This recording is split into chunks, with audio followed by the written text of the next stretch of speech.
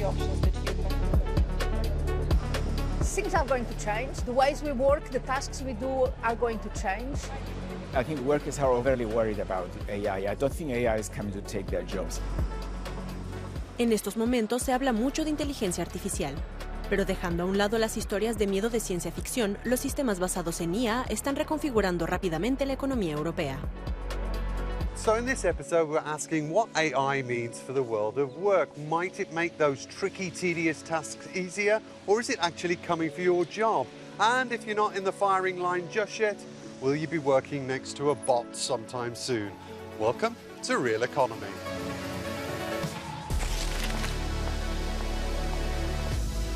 La inteligencia artificial está transformando el lugar de trabajo.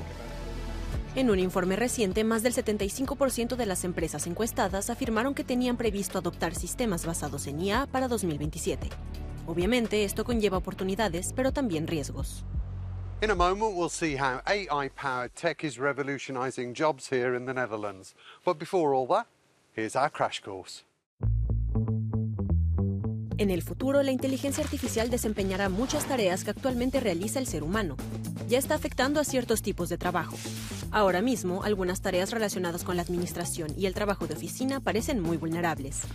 Pero si bien es cierto que la IA desplazará puestos de trabajo, la mayoría de los expertos creen que creará otros nuevos. ¿Cómo será el lugar de trabajo del futuro?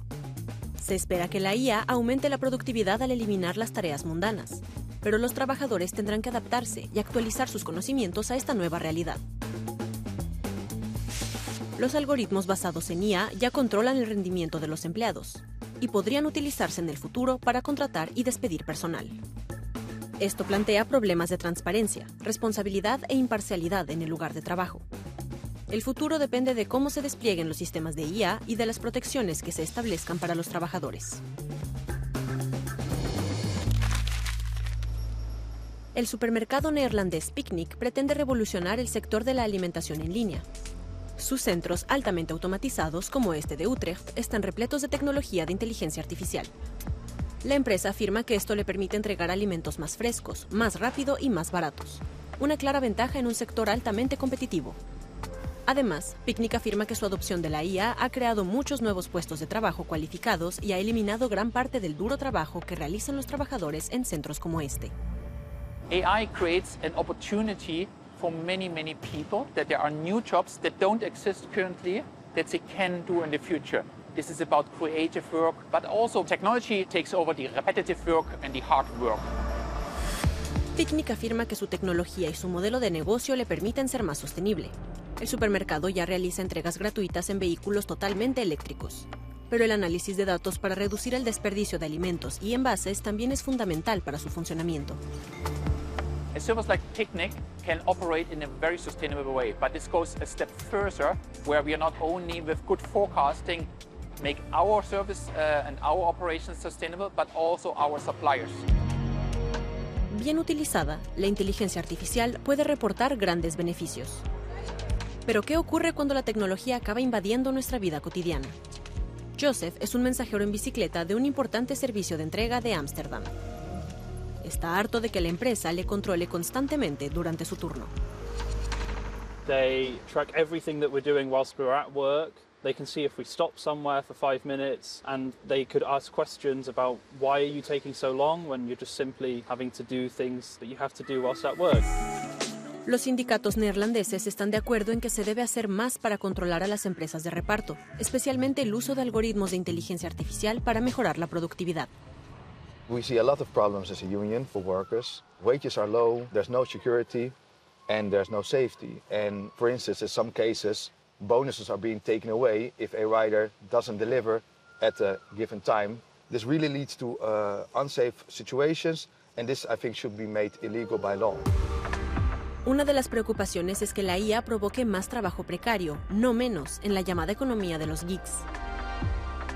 I want to feel that I can go to the toilet, eat some food, change my clothes when my clothes are wet through from the horrible weather that we have sometimes. And I want to feel like I'm not going to be punished for that, but I don't even know what's happening with the algorithm. ¿Cómo aprovechar las ventajas de la inteligencia artificial y garantizar al mismo tiempo la equidad, la inclusión y la seguridad en el trabajo? Esta es una de las muchas preguntas que responsables políticos trataron de responder en el Foro Social de la UE celebrado este año en Bruselas. Hablamos de esto con el responsable de Empleo y Derechos Sociales de la UE, Nicholas Schmidt.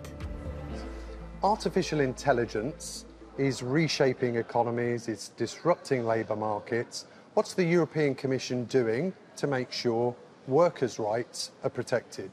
What is important is that we do not hamper this technological change, but we make sure that we are identifying the measures we need to protect workers. The first important directive we are working on is the protection of platform workers, because they are directly affected by algorithmic management, and we are now pushing very much for the adoption of this directive, which on the one hand gives guarantees to protect workers in the context of algorithmic management, but also to protect them in terms of social rights, social protection rights, health and so on.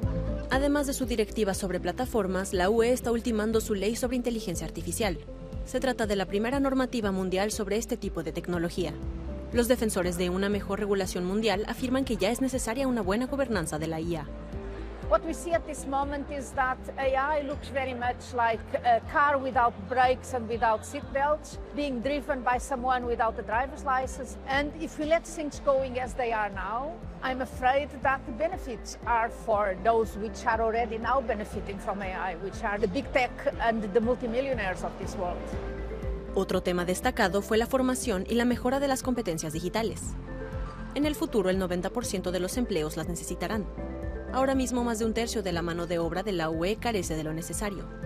Un economista galardonado con el Premio Nobel dice que los trabajadores deben intentar adaptarse.